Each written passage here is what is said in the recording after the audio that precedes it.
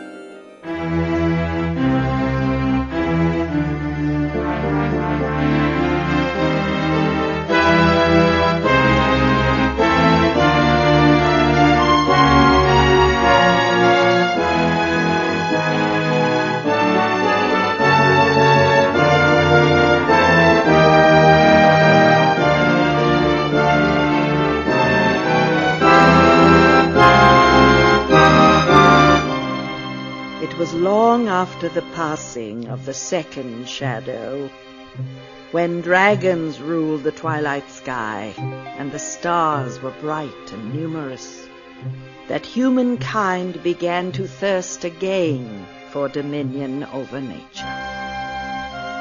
Their weapon was industry, and they wielded it with confidence.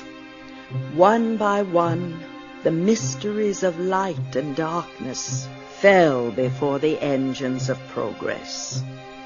Whole nations came to believe that nothing lay beyond the power of their own arrogance.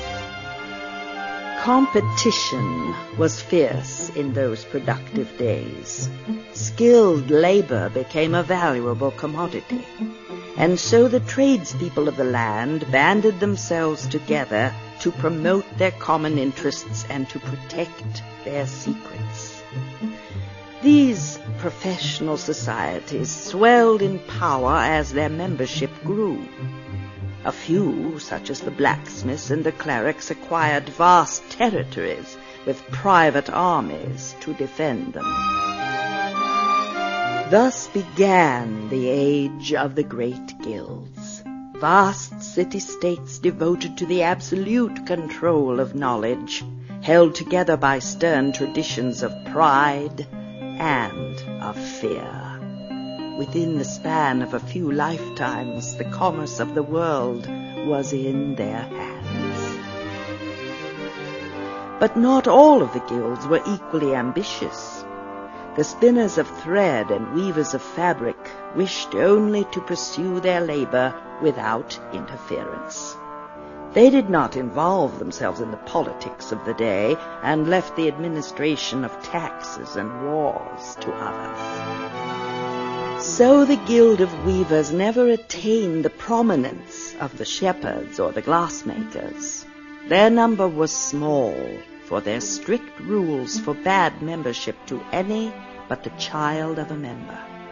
Marriage outside the guild was discouraged and eventually outlawed. Outsiders regarded the weavers' ingrown society with distaste, yet their customs were not without benefit. The natural talents of their membership were nurtured and purified, generation after generation, until the greatest among them wove fabrics of such extraordinary beauty that the whole world wondered at their achievements. Goods bearing the seal of the guild commanded a premium price, and the weavers amassed considerable wealth in this period, which they quietly hoarded. Like the other guilds, the weavers had evolved a philosophy of living based on the tools and terminology of their handiwork. They beheld in their great frames of wood and metal a symbol of universal truth, and found ways to work subtle patterns of influence Into the fabrics they wove. The cloth of the guild soon became known for virtues other than mere beauty. Certain weaves seemed to possess remarkable powers of healing. Others held a charm against ill fortune. In the fullness of time, the art of the weavers transcended the limits of physical cloth. They abandoned the flax and dyes of their ancestors to wield the very stuff of light and music, and spun new patterns directly in the fabric of reality. The ignorant looked upon these works with fear and called them witchcraft. Many of the guild were persecuted. A few were hanged.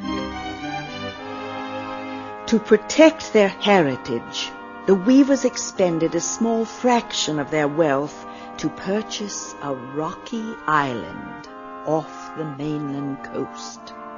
They packed up their spindles and skeins and shuttles and retreated from the company of men to refine their arts in solitude. Many wars and plagues followed. Mighty guilds fell into ruin. Others rose to surpass them.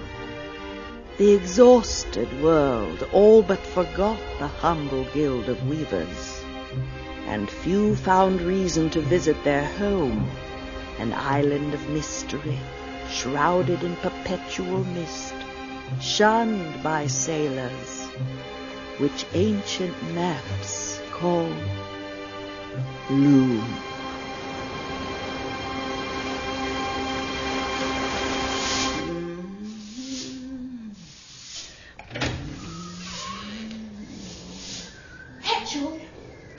Lady Signa, bless you, child.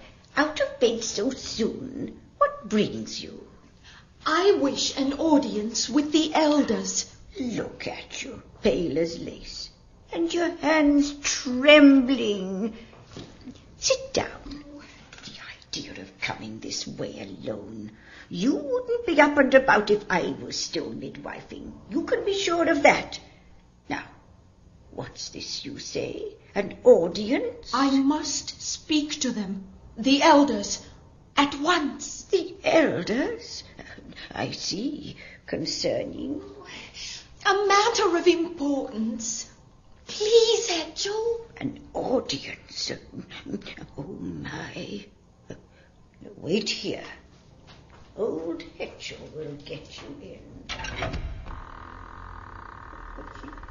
No. I do not remember summoning you, Hedgel. Oh, forgive me, Elder Atropos. Lady Signa is in the antechamber. She desires an audience. Now? So late in the afternoon? The girl is not yet recovered, Your Reverence, yet she comes alone. I will speak. Signa. Elders, hear me. I cannot remain silent. That much is obvious. Lady Signa, we are grieved to hear of your loss. Do not grieve on my account, Elder. Save your sympathy for the rest of the guild. I am not aware that our guild is in need of sympathy. How many more babies must die before the guild will earn your condolences? That is no way to address an elder, young woman. Is it not? Then give me the words, Elder Lachesis. Tell me how to express my anger. Anger does not become you. Calm yourself, child. Tell us what it is that troubles you so. Our seed is barren, Elder Clothos. We have lived under the rules of membership too long. Most of our children are born dead. Many that survive are monsters beyond hope. Our numbers are failing. Less than a score of us remain, and all in the name of rules written in ignorance, obsolete 1,000 years. The same rules that distilled our not inconsiderable talent. What purpose will our talent serve when there is no one left to practice it? The same purpose it serves now, Signa. The fulfillment of the pattern. That is our only purpose. You speak of the pattern as if it were our master. But the long tapestry speaks of a time when we were the masters. Please, elders, there is power in the loom. So, it is power you seek. What would you have us do with this power? Use it. I beg you, Elder Clothos, use the loom to end our suffering and bring life and health to our children. The changes in the pattern would be trivial. Any one of us could work the thread. All we lack is courage. Do you make this request on behalf of the guild, or on your own behalf? Both. Signa, it is true. The great loom holds the power you seek. It is also true that our ancestors wielded this power freely. It may be that they understood the pattern better than we, or perhaps the threads were easier to grasp in those simpler times. It does not matter. We dare not tamper with the pattern now. Its subtleties have passed beyond our understanding. It is all we can do to observe our destiny in its fulfillment. You ask for a miracle, Signa, but we are not gods. We are interpreters. Interpreters? You are nothing but caretakers. How can you squander the heritage our ancestors gave their lives to preserve? Your pious hand-wringing mocks their devotion. Who are the weavers now, and who are the woven? Enough! I have tolerated your hysteria out of sympathy for your bereavement, but I cannot allow you to utter blasphemy in the presence of the loom itself. You will return to your tent and forget that this conversation ever occurred. If I hear of it again outside this chamber, you will suffer the penalty prescribed to all who defy the will of the elders. Must I specify that penalty? No, Elder Atropos. Then go. And do not judge us, Signa. Only the pattern may judge.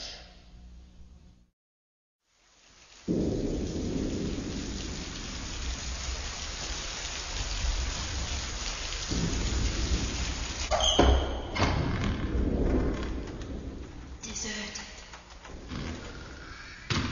No one will hear me. No one will know. The loom. Power. The elders are afraid to use it. I am not afraid. Oh, the colors in the pattern. Dancing. The shadow of rainbows. One grey thread. Grey goes with every colour. Invisible. No one will notice one grey thread. To work. Here's the trick. Tied to the end of the shuttle. Let the harness do the work. Throw. Beat. Treble. Rest. Throw. Beat. Treble. Rest.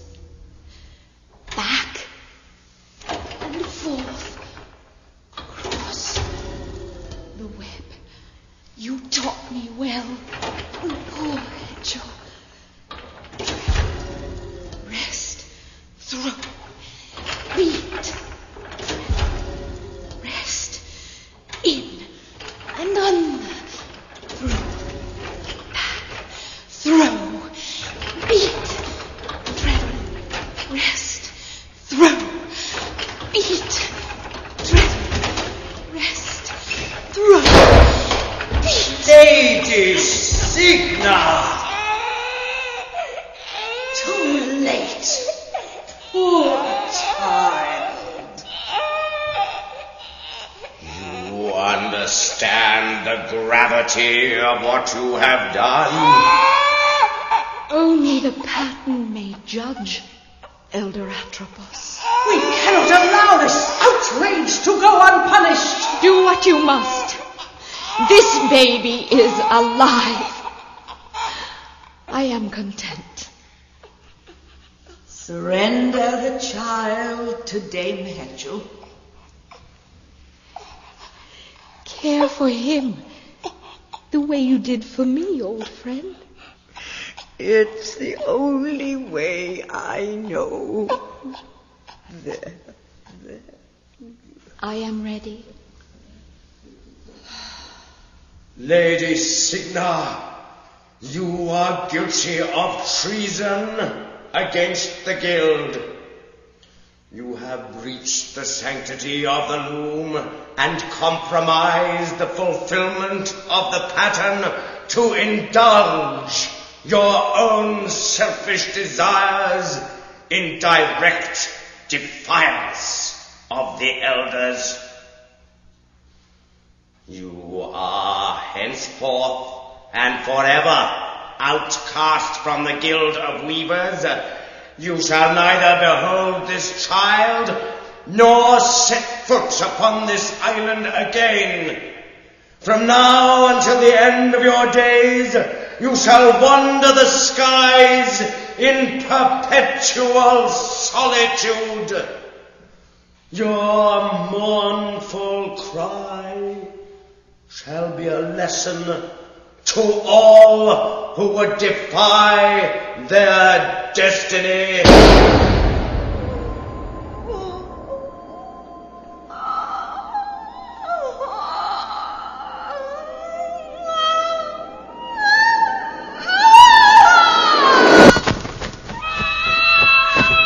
Swan.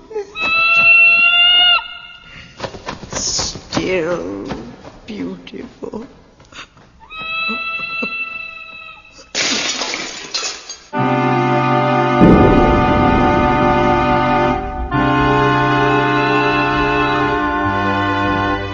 Few in the weaver's village saw the great swan disappear across the sea that night. But it did not take long for them to hear of Lady Signa's defiance in the sanctuary and the elders' terrible vengeance. All were curious to behold the new infant, a child born not of woman, but out of the loom itself, and whose creation was unforeseen.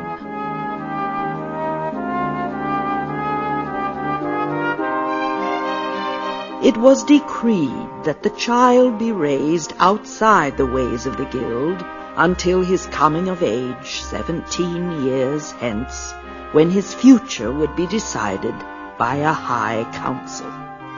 The old serving woman, Hetchel, agreed to raise the loom child as her own.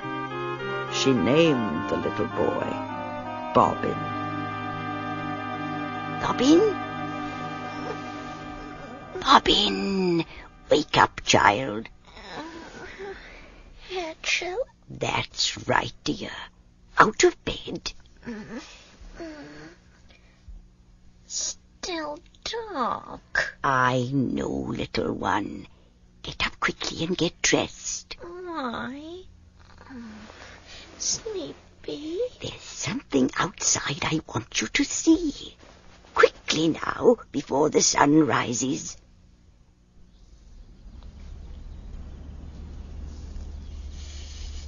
Cold up here. I told you to bring your quilt, didn't I? Here.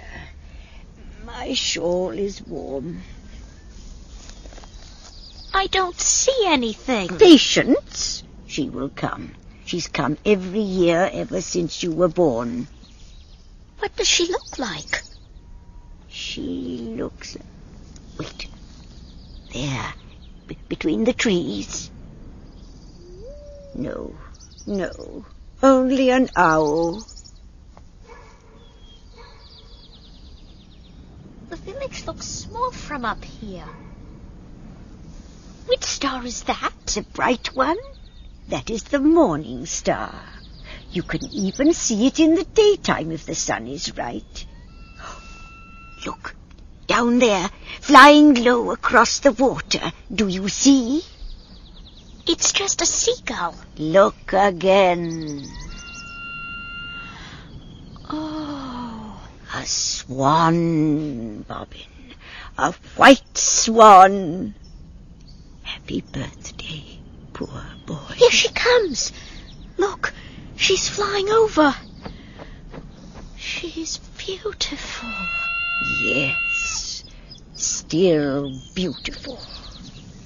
Why does she sound so sad? Because she is alone, proud and alone. She's flying away. Where is she going, Hetchel? Out beyond the pattern, I expect. Can we go visit? Stand away from the edge. No, little Bobbin. Those who are born of the pattern are hemmed into its web forever. Where that swan goes, we cannot follow. The sun is in my eyes. You're yawning. Come, back to home and bed for you.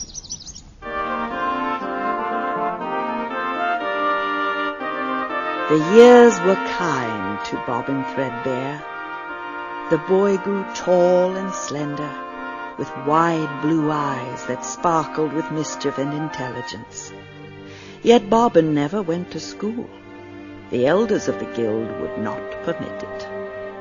The other children were told he was a half-wit, and they taunted him with terrible cruelty, throwing stones if he came too near.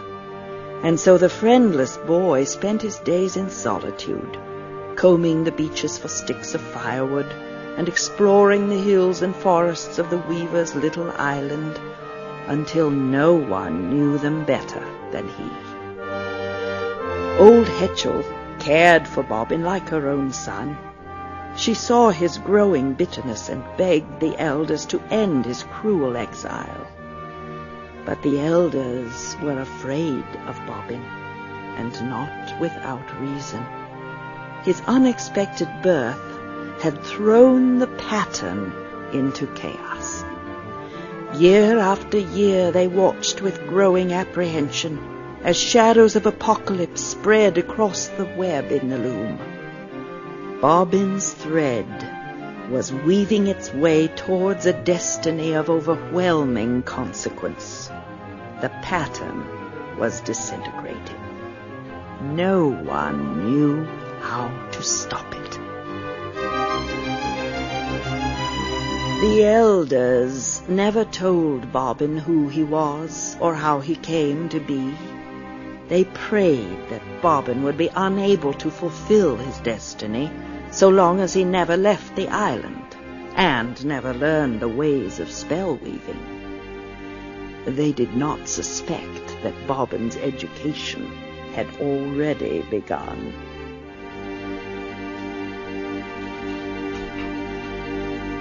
Not tonight, Mother Hetchel. Especially tonight.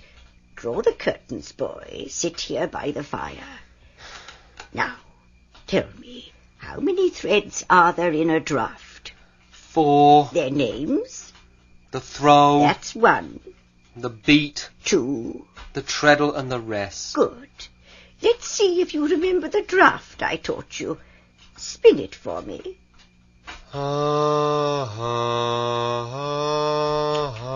Pitiful. Listen to me.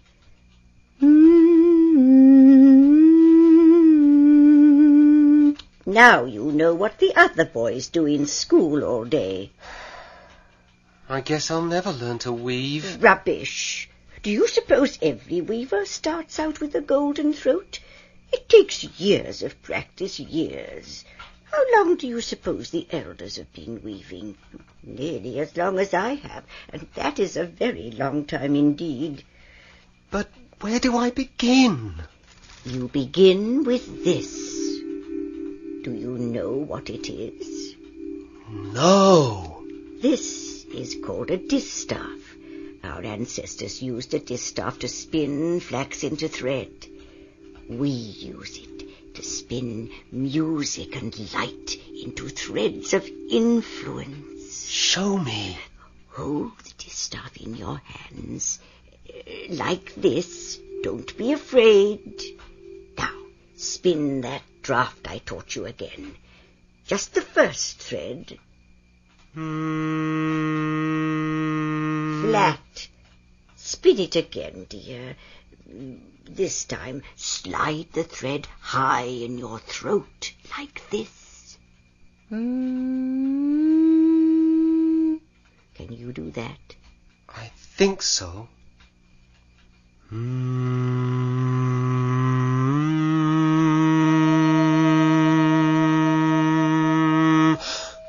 It's glowing. It's telling you when your pitch is correct. Try the beat and treadle threads. You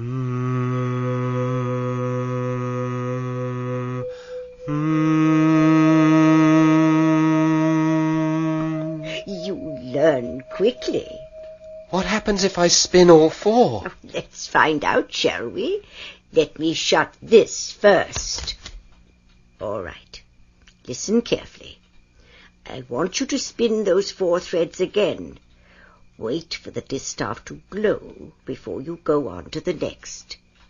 As you spin the last thread, point the distaff at the ball of yarn inside my knitting basket. But you just closed it. Indeed. Those 4 threads form a pattern of opening. You're going to lift up the top of that basket without even touching it. Whenever you're ready. Does it hurt? Tingles a bit. Remember, concentrate on the ball of yarn inside the basket. Spin. Concentrate. Now, point. Not at the window. Wow! Shh! Blow out that light. Sit still for a minute. Good. I don't think anybody heard us. What other drafts do you know? Give me that. You've done enough weaving for one night. Off to bed with you. You have a big day ahead, and we both have to get up very early. Let me go alone this year, Mother Hetchel. Alone? Well, I suppose you're old enough. Go alone, Bobbin. I don't mind staying in bed late this time.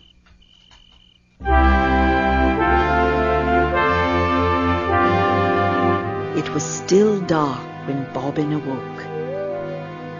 Quietly, so as not to disturb old Hetchel, he slipped into his warm grey robe and stepped outside into the chill before dawn. The climb up the cliff path was steep and dangerous in the darkness. Only the waves crashing against the rocks below broke the stillness. Bright stars twinkled overhead. It was still half an hour before sunrise when Bobbin reached the top of the cliff. He sat down beneath a crooked old tree and leaned back to wait for the 17th visit of the great swan. In less than a minute, he was fast asleep.